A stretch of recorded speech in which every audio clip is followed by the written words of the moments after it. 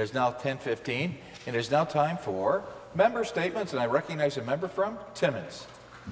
Well, thank you, Mr. Speaker. In all of our communities across Ontario, drugs are becoming more and more of a problem, especially opioids.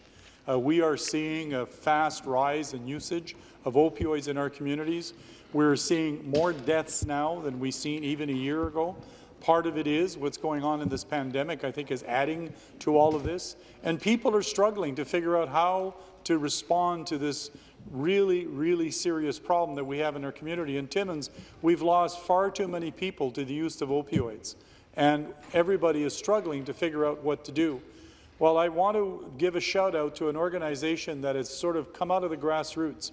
It's an organization called No More, and they've been out there trying to bring attention to the issue of opioids and how we need to pull people together and not try to divide them apart when it comes to being able to respond to what is this problem. There is hope. The City of Timmins, we've managed to pull together all of our service providers, and we're doing a better job today than we did 6 months ago of being able to respond to the crisis by making sure that we have more safe beds, by making sure that we have more people on the streets in order to deal with the homeless and those who are affected by opioids and other type of drugs. But No More is an organization that we should encourage because their simple concept is we need to work together. We cannot divide each other if we're going to be able to conquer what's going on in our communities. Thank you very much. Further member statements. The member from Mississauga, Malton. Thank you, Mr. Speaker.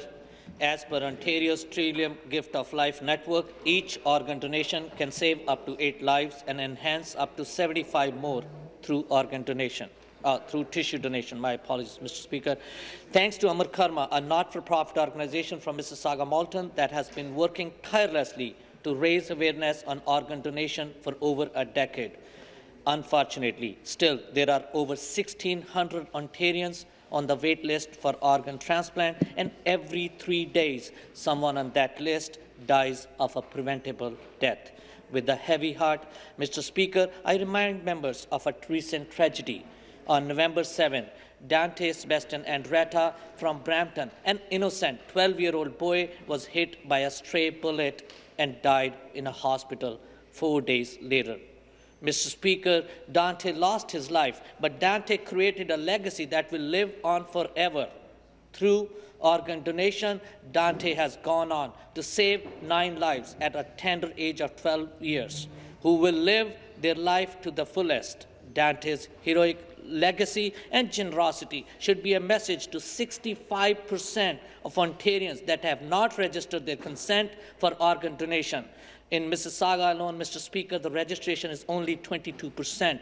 I urge everyone, please register your consent at bedonor.ca. Your deed will live on. With less people going to Service Ontario, Ontario numbers are further down. Please take 2 minutes. Spend those 2 minutes, and you can help others. You can save lives. Let's spread the word and save the lives. Thank you, Mr. Thank you. Member statements. The member for Niagara Falls. Thank you, Mr. Speaker. I rise today to speak on one of the most pressing issues in our province, the crisis in long-term care system. Since the beginning of COVID-19 pandemic, there's been a total of 2,150 deaths of residents in long-term care, as well as 8 dedicated, hardworking staff. It's a tragic reality of how broken our system is in Ontario. Right here in Niagara, we've seen tragedy in long-term care under COVID-19. Recently, there has been outbreaks at Gilmore Lodge, Millennium Trail Manor, Meadows of Dorchester, Bellows Senior Home. Right now, Meadows of Dorchester has been dealing with an outbreak and are facing even more positive cases. We've seen a total of 25 COVID-19 cases between residents and staff in this home. Before they were taken over by Niagara Health, we had heard horrible conditions in Millennium Trail Manor. The home was understaffed, and the staff were forced to reuse PPE that hadn't been properly cleaned. People died as a result of corporate and government mismanagement. People died because of neglect like this. We've seen this happen too many times in Niagara since March. We can't continue to let this happen. At the end of the day, seniors are being neglected, and we're not doing enough. Seniors are dying. There are things we can do right now to make this situation better. Mandate 4 hours of hands-on care, provide the funding to support it, and hire the staff necessary for this. Move away from profit care providers and provide a framework for caregivers visitation in our care home. 68 seniors have died in Niagara. We can't wait any longer. We need to protect our seniors now, our parents, our grandparents, our aunts, our uncles. Thank you. I'm going to remind the members that member statements are to be 90 seconds. I try to provide a bit of leniency if need be, but we can't go too far over that, obviously. The next member statement, the member for Scarborough Agincourt. Good morning, Mr. Speaker. It was a great pleasure to join my Scarborough colleagues last Friday, November 20th, to make a major announcement to improve the healthcare system in Scarborough. The Scarborough Health Network received $11.8 million to create 45 new beds and 8 additional critical care beds in order to help alleviate hospital capacity pressure and reduce wait times. In light of the recent news of spread of the pandemic, this was a welcome news to both the residents and frontline healthcare providers of Scarborough. The staff and the frontline care providers have been doing an outstanding job in trying to control the spread of the pandemic under very challenging conditions. They have been the true heroes of the pandemic in the Scarborough and have gone beyond the call of duty by supporting our most vulnerable in long-term care facilities as well as other seniors communities. This investment will help reduce surgical backlog and improve case access to care during COVID-19 pandemic. This brings the total investment to $351 million for more than 2,250 new beds at 57 hospitals and alternate health facilities across the province.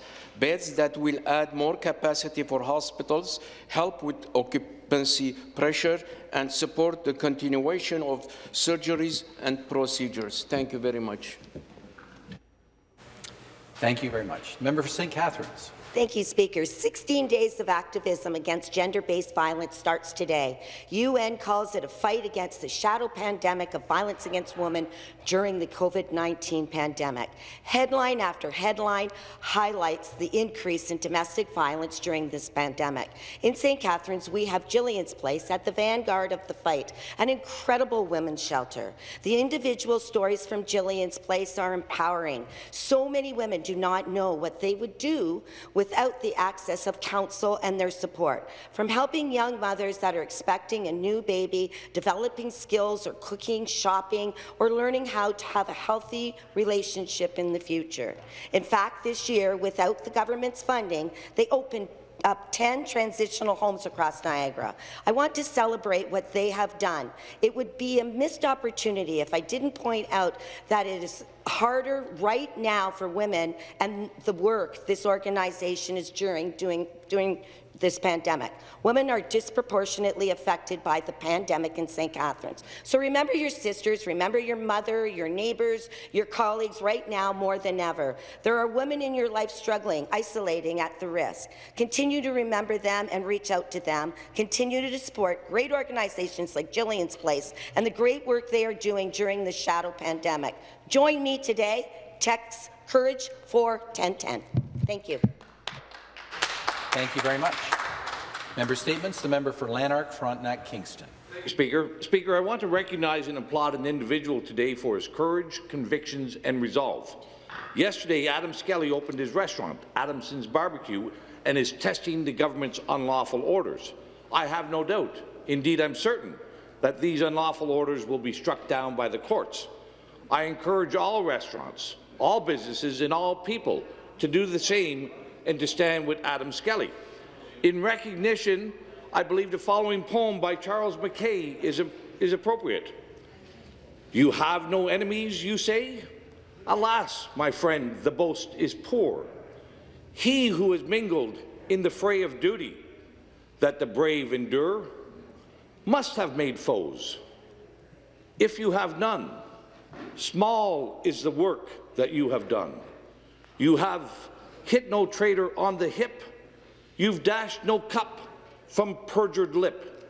You've never turned the wrong to right. You've been a coward in the fight. I will be sharing Mr. Skelly's spirit as well tomorrow. I will be testing the laws once again on the front lawn of the legislature and invite everyone to join me at our No More Lockdowns Pots and Pans rally. Thank you, Speaker. The next member statement, the member for Willowdale. Very much, Mr. Speaker. It's my privilege to rise today to recognize the passion, strength and resilience of a remarkable young entrepreneur in my community of Willowdale named Taylor Lindsay Noel. At only 14 years old, Speaker, Taylor was an elite gymnast on track to represent Canada at the 2012 Olympic Games before a tragic neck injury during training left her paralyzed from the neck down. Taylor's promising career as a gymnast was over, but with a heroic determination and with the support of her family, Taylor didn't let her injury define her, Speaker.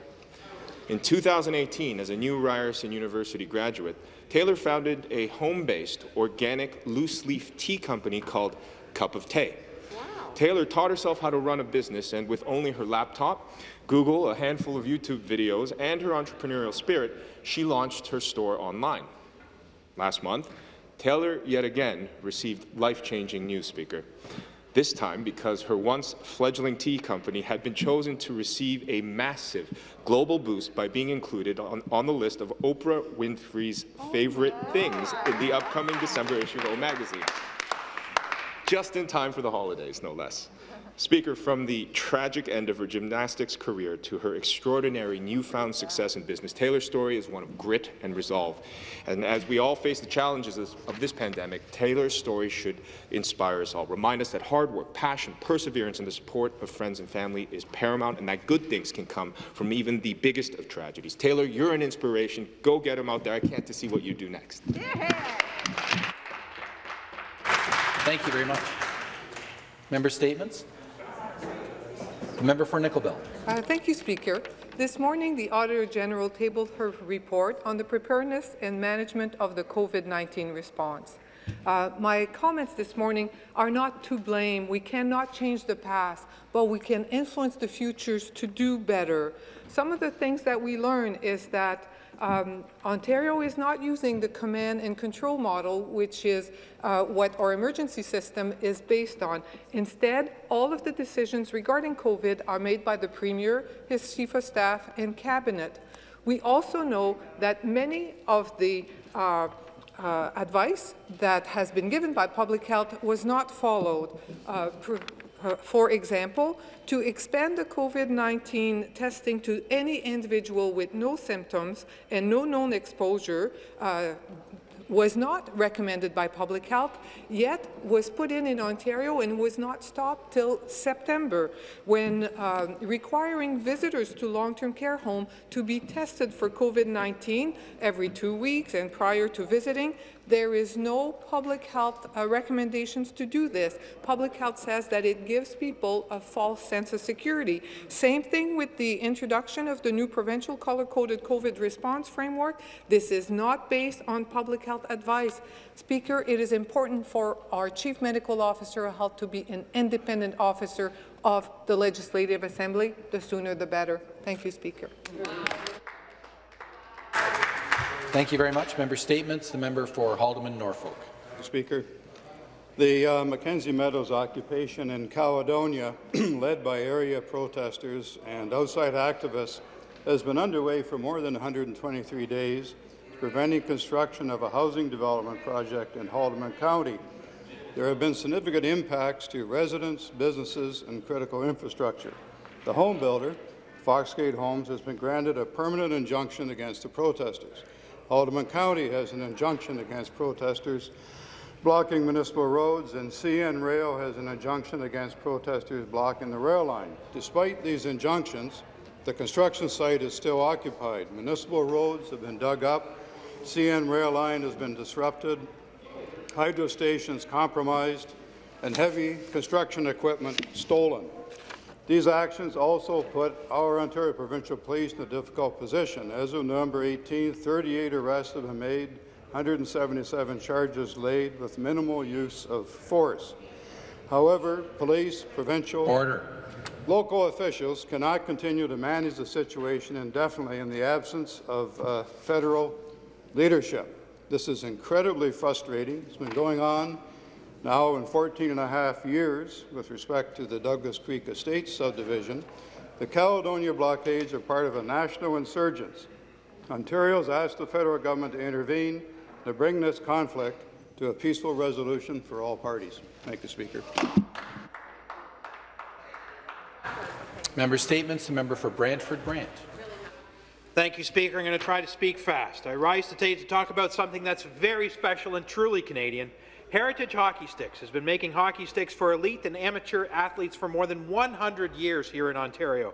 Just last week, it was announced that they are moving to the hometown of Canada's most famous hockey player, to the great city of Brantford, in my riding of Brantford Brant. The company traces its roots in Waterloo region back to the 1880s. It's a complex family tree filled with amalgamations, name changes, and different owners such as the Seagram family, Cooper, and Nike Bauer. Production at the current Sheffield Street facility in Cambridge dates back to 1905. Heritage Hockey Sticks is now the exclusive supplier of wood hockey sticks for the Canadian Tire Corporation.